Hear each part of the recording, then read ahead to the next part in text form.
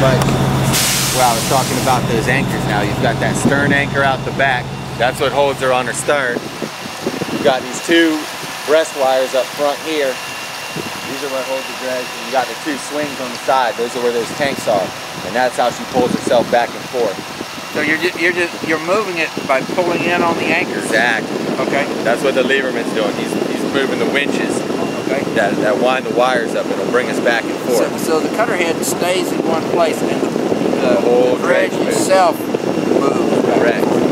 And she moves forward by pulling herself on these two anchors out front. You'll see where these two yellow buoys are. These can buoys out there. One on the left there and one there. Yes. Those are both anchors. And so after she makes a pass one way, she'll pull ahead 4 feet, come back. Pull ahead 4 feet, come back. And just goes back and forth like that. After a while, once she's moved past the range of where she can pull, we'll get this anchor bar. He's over there. That'll go to each one of these anchors, pick them up, and move them forward for her.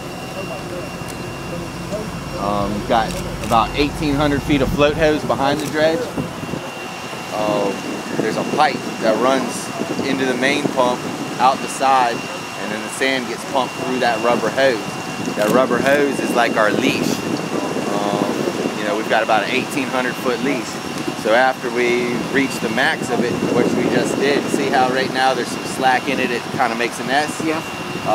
We had moved back to another cut, because once we start moving forward, we'll run out of slack, and then we got to move back.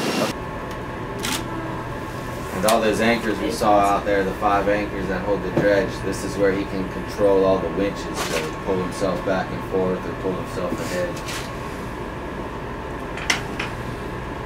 He's got his cameras up here of all those winches, so he can keep track of the wires, see how much he's letting out. Right here. Now, how long you been a lever man? 41 years. 41? Yeah, June 73. He's getting the hang of it. Yeah. You got it figured out yet? No excuse. Yeah, I got almost. that nasty shadow. That old man that broke me in, that was 44 years, he told me.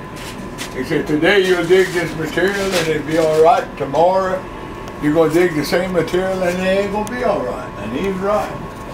Changes every day. I don't care what survey says, what production engineer says, you got to sit under this chair and dig it. And then learn. The only way I can see it.